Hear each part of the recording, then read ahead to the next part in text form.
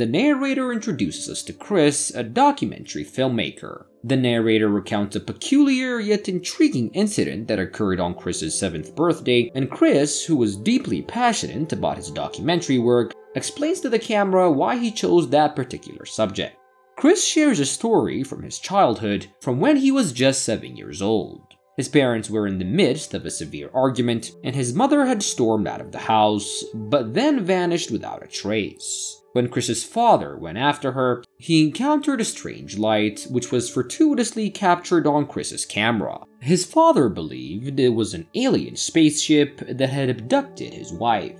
And this sequence of occurrences deeply influenced Chris, imprinting an indelible mark on his life.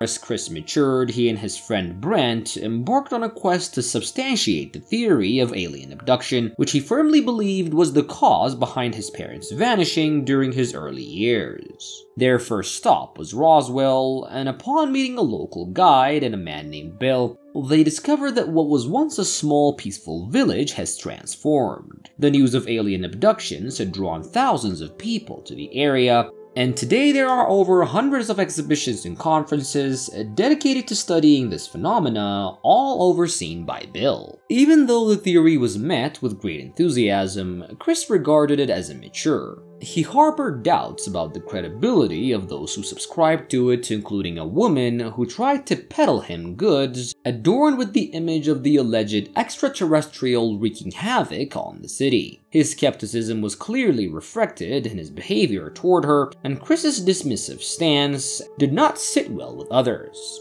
His conduct was countered with the suggestion that while it's beneficial to be skeptical, maintaining an open mind can sometimes be crucial in revealing the truth. Despite this counsel, Chris remained unpersuaded, and in the course of an interview with a person who professed to have an encounter with an alien, Chris brushed off the individual's narrative as an instance of fabricated memory syndrome.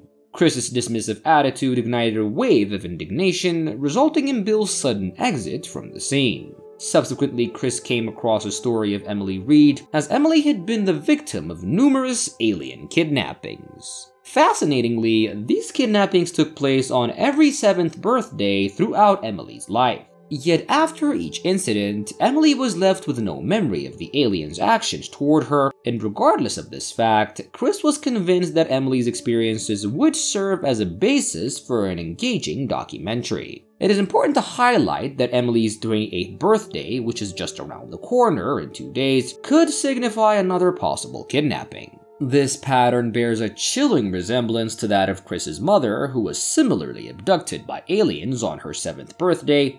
Emily confides in him that no matter where he travels or what actions he takes, the aliens always manage to locate him. He contemplates the source of his necklace. Even though he's cognizant of Emily's encounters, he maintains a skeptical outlook. Unbeknownst to him, his viewpoint was on the verge of a substantial transformation, and as he makes his way back, he observes some unusual lights following him. Out of the blue, his car crashes into an object that he can't identify, and when he gets out to assess the situation, he comes across nothing familiar. This event signifies the start of a shift in his convictions. After some time, he spots a terrifying figure resembling an alien hiding in the bushes, and fear takes hold, and he flees the scene with Chris. When Brent reviews the recorded footage, he identifies the same alien figure that had been causing fear amongst the city's inhabitants. The following day, he sets out to learn more about the alien entity, when he uncovers a peculiar piece of information.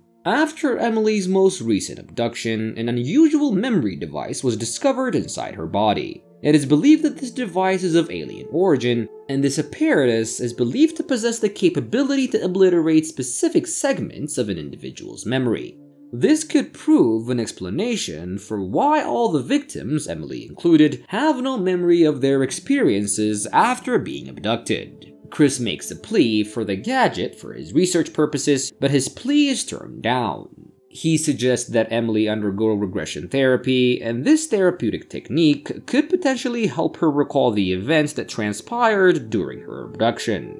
However, Emily informs him that she's already tried this approach, but for some reason, it was unsuccessful. Throughout the therapy, health took a severe downturn, and by the session's end, he was incapable of retrieving any memories. The location where the device had been inserted was also disclosed to him, where an audacious thought occurred to Chris, leading him to decide to pilfer the memory device. They were able to successfully steal the gadget. In the midst of their flight, when Chris tried to examine his gadget, it discharged a potent electrical shock. The most surprising moment occurs when he comes back. The local guide informs him that he had been missing for over an hour. This disclosure leaves them both in a state of shock. They immediately review the footage from their car-mounted cameras, and what they see leaves them dumbfounded. After 2 hours, they had parked the car and sat idle, and then without any apparent reason, the car started moving and drove off. Chris was baffled by this occurrence, and driven by a desire to understand what happened, he becomes even more determined. He decides to meet Emily the following day, and the next day was her birthday, and according to the theory, she will be abducted by aliens. Emily agrees to accept his help and plans to spend her birthday with some villagers, and she believes that he is the only one who can help her. This decision sets the stage for their journey, and Emily guides them to a mysterious location known as Ansazi.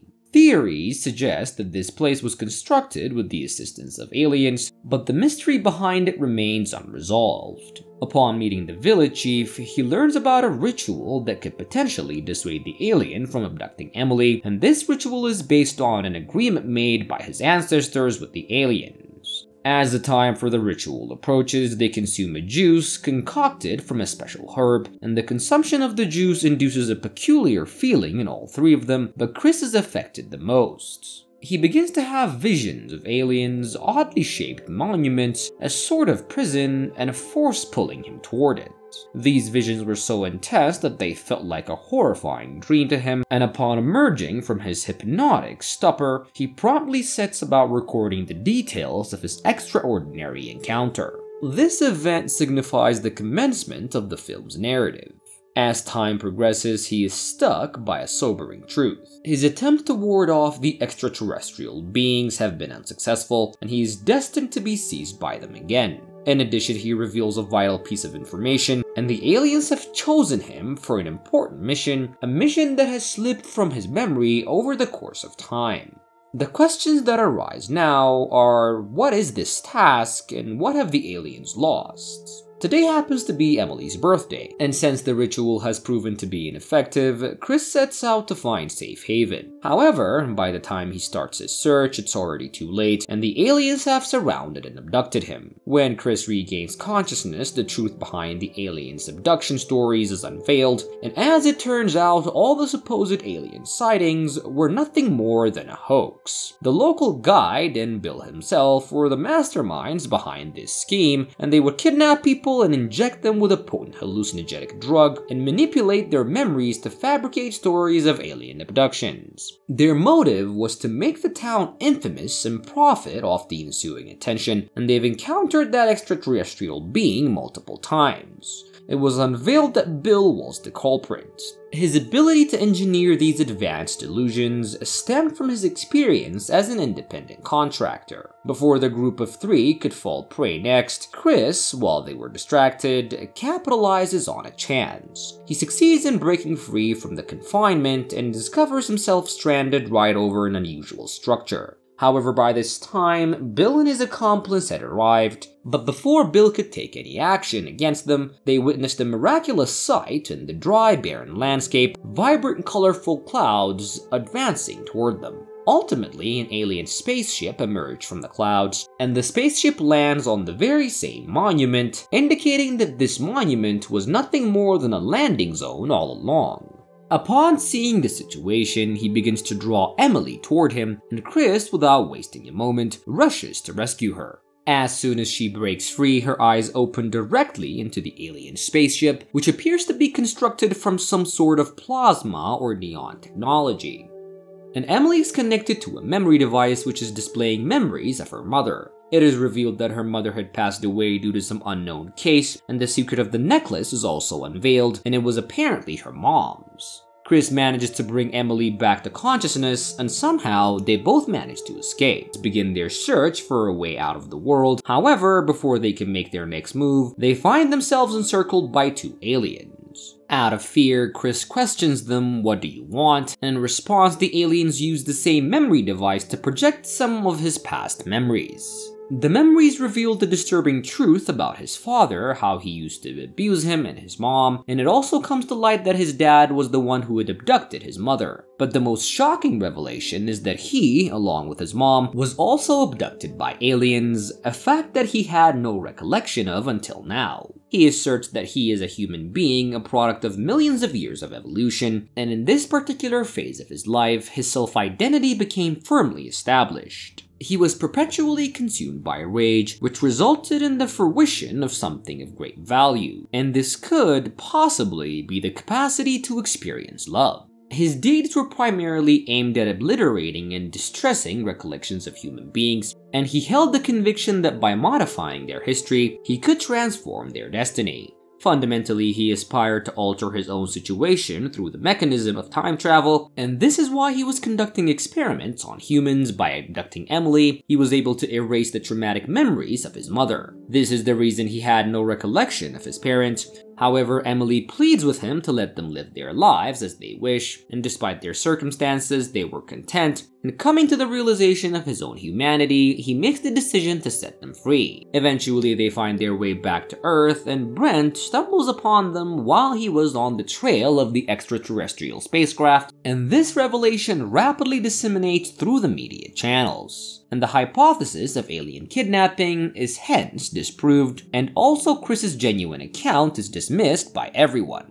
The story swiftly moves forward, and in an amusing twist, Brent, in his clumsiness, lets the cake slip from his hands, and the film wraps up with a detailed close-up of the cake lying in the ruins of the floor. Upon viewing the end of the movie, it seems that their existence has regained its usual rhythm, devoid of any extraterrestrial disruptions. And it's almost as if their lives have been restored to the peaceful normality that they once knew before the alien encounters.